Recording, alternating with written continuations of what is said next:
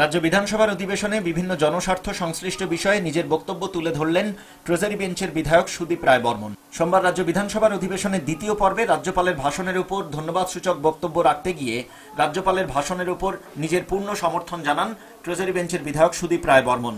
পরে বক্তব্য রাখতে গিয়ে বিভিন্ন জনস্বার্থ সংশ্লিষ্ট বিষয়ে নিজের বক্তব্য তুলে ধরেন বিধায়ক সুদীপ রায় বর্মন।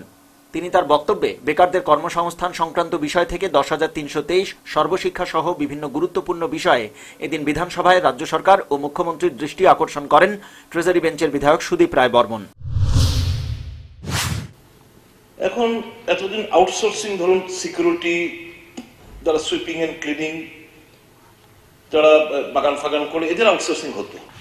এখন তো দেখছি স্যার, এমনকি আইসিডিএস এর সুপারভাইজার পোস্ট 165 পোস্ট খবরের কাগজে দেখে উঠলো, যেগুলো টিপিএসসি কন্ট্যাক্ট করে পরীক্ষা, সেই পোস্টগুলো নাকি এখন আউটসোর্সিং এর মাধ্যমে হবে।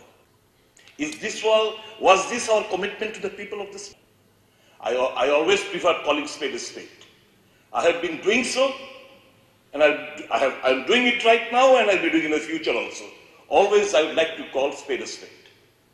এই জিনিসগুলো ঠিক হচ্ছে না, দয়া করে আপনার গোচরে, you being the dynamic chief minister of the state, I am bringing it to your knowledge for your intervention. দ্বিতীয়টা হচ্ছে, একটা পলিসি ছিল যারা ফিক্সডে যাদেরকে নিয়োগ করা হবে 5 বছর অবধি তাদেরকে ফিক্সডে থাকবে, তারপর তাদেরকে 5 বছরের পর অটোমেটিক তাদের রেগুলারাইজ হবে। আরেকটা ছিল ডিআরডব্লিউ কন্টিনজেন্ট, এই সমস্ত এরা 10 বছর পর সার্ভিস করার পর তাদেরকে রেগুলার করা হবে।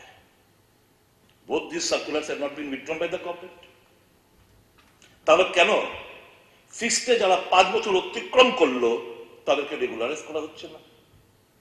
10 বছর ধরে যারা সমস্ত ডিআরডব্লিউ কন্টিনজেন্ট এরা কাজ করে যাচ্ছে বিভিন্ন দপ্তরে, কেন তাদেরকে রেগুলারাইজ করছে না? কম্পারিজনটা টানা হচ্ছে। If this could be followed by the Australian government, why not now? This is the comparison the people are drawing at this point of time. This is a wake-up call for all of us. এই বিষয়গুলি উল্লেখ করে বর্তমান পরিস্থিতির কথা তুলে ধরে দ্রুত তা সমাধানের জন্য মুখ্যমন্ত্রীর কাছে দৃষ্টি আকর্ষণ করেন বিধায়ক Sudip Roy Barman. Bureau report, headlines Tripura.